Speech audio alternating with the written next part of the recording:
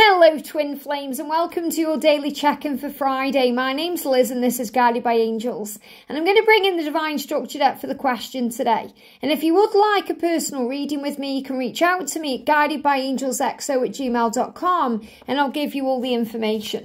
So thank you, angels. What do we need to be focusing on today? What do we need to be focusing on today? One card jumps out of the deck here. What's next for the connection? Powerful. What's next for the connection? So I'm going to tap in today using 3 decks of cards, and I may use other cards depending what I feel. I'm going to begin with the Gilded Reverie Lenormand. So we're going to use this one as well. Love how there's a little dog on the front. And again, you've got like a bulbul there as well. So again, I'm feeling the masculines letting you know they are loyal to you and they want to make changes for Christmas time. So we're going to shuffle this deck first of all. So what's next for the connection? What's next for the connection? Got 3 cards, 4 cards coming out there. What's next for the connection? I'm just going to pop them there. We're going to use the Thelema Tarot. I love this deck. It's really beautiful. So what's next for the connection? What's next for the connection, please, angels? What do we need to be aware of? And what's the energy that's coming in? Couple of cards falling out here. Wow, okay. So I'm going to take those as well. What's next for the connection? And I'm going to use the Angel Quest Oracle. This is a gorgeous deck by Karen No. So what's the next for the connection? What do we need to know? What's next for the connection, please, angels? What do we need to know? What do we need to know? What do we need to know? What do we need to know? Jump straight out the deck, 1 card there. And I am being guided to bring in another deck. I'm going to see if I can find it in my... Yeah, here it is. What's next? What's next for the connection? That's what I'm looking for. Bear with me. This is the thing as well, you know, when you're doing messages like this, I'm going to bring this one in as well with Love Oracle. When I'm doing focus questions, and that jumped out the deck there, I have to wait and see what comes out, you know. There's quite a few cards there. I was looking for the what's next deck, but I'm going to do this instead. So we're going to start with this. Look at this. We've got a boat there. So what's next for the connection is rising above obstacles. You know, that's not just a ship there. It's a flying ship. You know, it's flying high above the mountains there. So I feel this about moving above and through, but mainly above past challenges, because you're now becoming the observer. And this really does resonate with the feminine reading today. So seeing things in a higher way. And you've got the number 10 there as well, which is the symbol of power. And you've got the number 3, which is about having faith. So this is about rising up above the current struggles and challenges and navigating things in a new way. We've also got the 12 energy and the 7 there. So this is about stability and home, manifesting a future, manifesting things in your life, and also the sun coming out after the storm. And we've been having a few storms here in the UK, and the sun always comes out after. You know, the storm comes in to clear the air, to clear the way, and then the sun comes out. And I'm really feeling that there's better times ahead, brighter times ahead, the light at the end of the tunnel. Luck being on your side, things beginning to grow, things moving forward, because the masculine is showing you here he's more focused now on getting this done. And he's showing you he's uncovering the treasure. So he's actually realising how special you are. And he's realising that you are rare and unique and treasure to him, that you're precious. He's realising how much he treasures you and how much he treasures the connection. And he's always known that inside, but now he really is preparing to show the truth to the world, because the treasure chest is open. He can't close it now. He's seen what's inside. And that's how he feels about you. So because of that, there's going to be quick-paced decisions. So this is the energy where anything can happen, you know, especially with the Ace of Swords coming out, because the Ace of Swords is the decisions and the Knight of Swords is about the fast speed to it. And you've got that storm clearing there as well. So I'm really seeing this as what's next for the connection is decision, speed, change, and also trusting the love. You know, the 7 of Cups there, lots of things to do. You know, there's lots of things there you may want. And it's about taking your time to choose what you want. So I'm really seeing this energy of June, July, which is what's next and what's coming next, as a time of choices.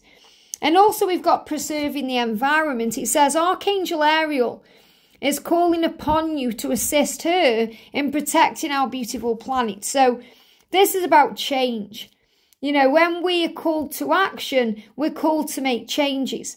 We're called to do our work and what we've come here to do. So this is very much about the reason we're here on earth. You know, we have a mission here on earth. We are light workers.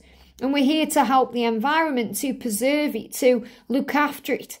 So Archangel Ariel is the angel connected with the material world, with nature as well, going outdoors. But it's more than that, to do with animals, to do with money, to do with the 3D world. And you're being called to assist in protecting the 3D world. Called to action. So what's next for the connection is being called to action. Looking at the world in a different way. Viewing things in a much higher way. Viewing things in a way that brings in power. And look at this, we've got true romance or true romantic. So you will soon experience a beautiful romance. So what's next for the connection is being together again. You will reconcile with someone from your past. So this is what's next. It's about bringing in that beautiful love, realizing that it's true love, and realizing that you deserve to have romance in your life. So you're going to experience these things as you come together again. And if you're questioning anything right now, if you're questioning the love or you're questioning work or anything you're going through, if you're unsure about anything, seek to clarify. So call on the angels and they will give you answers. They will help you to gain clarity because you're building a foundation. What is the foundation of your connection? The foundation is love. Love is the answer to all of the questions. So you're building a foundation, and that foundation is built on love. And sometimes that can be very overwhelming. You can both be overwhelmed with your feelings for each other. And when that happens, we can take things too serious, and we're being reminded by heaven to be more playful, to honour and play, and to humour and play. That means bring humour in. And we honour ourselves by being more playful, to make your relationship amazing, to not try and run before you can walk, and realise that you don't have to rescue them. You know, you're trying to save this person, stop. And we do that a lot on this journey. We try and save them, rescue them, give all the answers. When really you are a power couple and you save yourself and each other in that way. So you and your partner can face any challenge when you are together. And this is the reason why so many of these cards came up, because what's next for the connection is moving into the energy of being together. A power couple. And not just a power couple, but best friends. You and your partner will have a very close bond. And that's because you are best friends, united in love. What's next for the connection? Taking a chance, being brave and approaching your love interest. So what's next is about reconciliation, coming back together, taking a risk, taking a chance. So the love is incoming. There is a new love interest approaching you. And you may see that as a new love, as in someone new. But I'm seeing this as your masculine reborn, coming to you in a new way. A new way to love each other is approaching you. The love is incoming. So, very powerful message. What's next is incoming love. That means the return. And the return comes when we take a chance. So the masculines will take a chance on you because they know that you are worthy of that. And they know they are worthy of that because they miss you. They miss your friendship and they miss the way you make them feel because they understand you are a power couple. And at times when you try and rescue them, it can get a little bit overwhelming for them. But it also shows them there's a solid foundation to this love. And when you question things, that could be, will we be together again, which you will. Is this true romance, which it is. Just be more playful. And when you're more playful, you feel more youthful. And then you're able to look after the environment and do what you've come here to do. To choose peace. To make the right decisions at the right time. To be more focused on what you want. To trust that luck is on your side and things are building. That whatever storms have been, the light is at the end of the tunnel. And you're rising above any pain or fear to focus on the stability of the love. building a family, coming together, making things happen. So let go of any fear of change, because if you feel losing yourself in this relationship, it's going to grow you. And these cards are moving. Look at this confidence. Archangel Zadkiel is presenting you with opportunities to boost your self-esteem. So confidence, power. We've got the number 33.